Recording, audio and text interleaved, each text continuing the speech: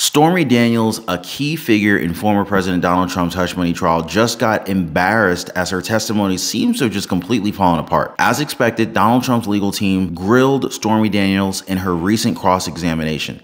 Now, one of the big questions is, why did she wait so long to tell her story? Well, Daniels insists that she was threatened in a parking lot in Las Vegas. She said that it was scary for her because she was threatened by a stranger to leave Donald Trump alone while she was with her daughter. Although it wasn't scary to share the story years after, right as Donald Trump was making a run for the White House. I don't know about that, Miss Daniels. I guess it made sense to share the story after knowing that. Now, what's really weird is that it seems as if she told absolutely no one about this Vegas incident. I wonder if this is as credible as the ghosts in her haunted house, allegedly. So anyway, there's not a soul that can back up her claim about this Las Vegas situation. Critics say that it's probably because she doesn't trust anyone with the story. Okay, either that or it didn't happen. And that's the issue here. How are they going to prove something that's just hearsay? And it's why Daniels is clashing with Donald Trump's defense attorneys. Check this out.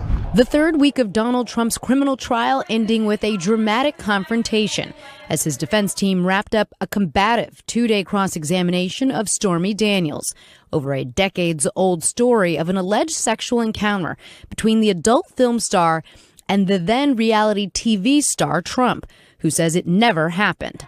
Prosecutors have accused the former president of buying her silence to deceive voters in 2016 and then doctoring his internal business records to cover it all up once in the White House. What do you think of the Stormy Daniels testimony? Defense attorney Susan Necheles attempting to put Daniels on trial, highlighting her shifting accounts of certain details from that night in 2006 to insinuate she's a liar, while highlighting Daniels' time in the porn industry, saying it, quote, gave her a lot of experience in making phony stories about sex appeared to be real. Daniels, defiant on the stand, responding, "Wow, that's not how I would put it. The sex in the films, it's very much real, just like what happened to me in that room."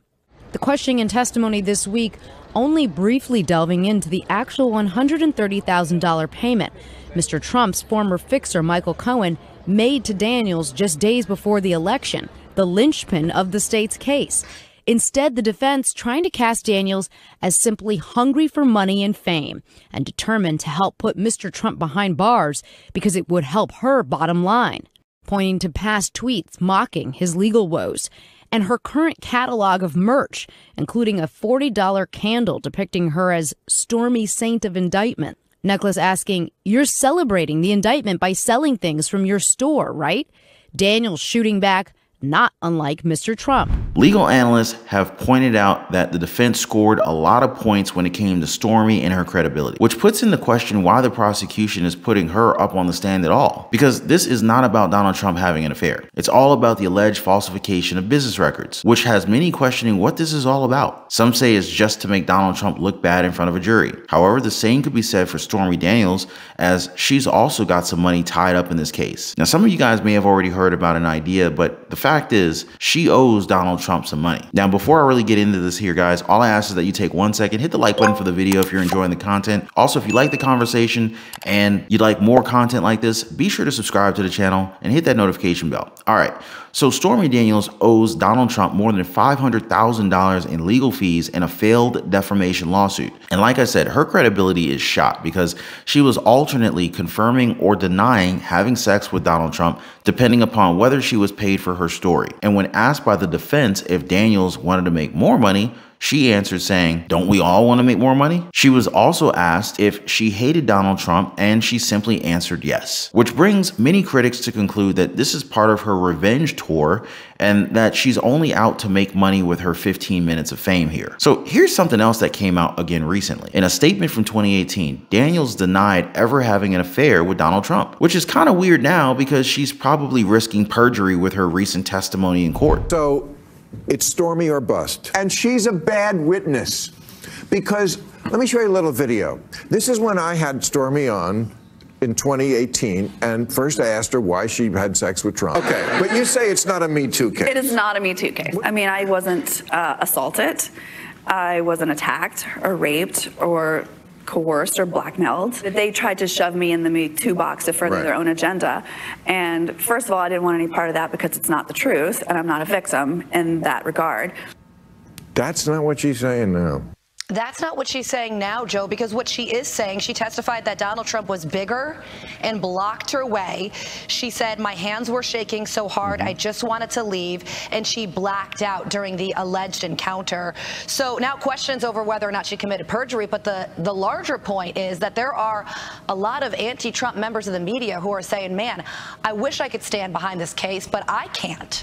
And to make matters worse, an audio recording from 2018 has resurfaced, one that played to the attorneys and the judge in this case. The conversation was between Michael Cohen and Stormy Daniels' attorney Keith Davidson. In the recording, it's been said that Davidson was threatening both Cohen and Trump. On the phone, he says that the publicist boyfriend of Daniels was going to run with this story to the press, saying, quote, I wouldn't be the least surprised if he comes out and says, you know what, Stormy Daniels, she wanted this money more than you can ever imagine. I remember hearing her on the phone saying, you effing Keith Davidson, you better settle this goddamn story. Because if he loses this election, and he's gonna lose, if he loses this election, we all effing leverage this case is worth zero. End quote. Now, I'm not sure about you guys, but it sure sounds like Daniels was trying to extort money from Donald Trump during his 2016 run for president. Now, the question is, will she be held accountable? Now, there's also a couple of weird instances within her testimony, although the highlight may be the part where Daniels was asked about her career as a medium who can communicate with the dead. Now, it's hard to make this stuff up here, guys, but this is supposedly what she did. And this was discussed in her testimony. I know it sounds crazy, but it's true. Judge Juan Merchan allowed this to happen. But there is something that he doesn't want for this case. He doesn't want Trump's team talking about former Manhattan Assistant DA Mark Pomerantz. In fact, he rejected Donald Trump's bid to subpoena Pomerantz as part of his hush money trial, because Donald Trump's legal team is seeking documents from Pomerantz's time at the Manhattan DA's office, as well as those dated after he left. He's a prominent figure in this story because he helped lead the probe into Donald Trump under DA Cyrus Vance. He only left in 2022 because he was disappointed in Alvin Bragg for not pursuing charges against Trump much earlier. I bring hard cases when they are ready. Last year when I took office, I did an exhaustive review of a matter put before me and came to the same conclusion that multiple senior prosecutors in my office independently came to. And that was that Mark Pomerantz's case simply was not ready. I continue to be concerned that it could jeopardize or undermine our ongoing investigation.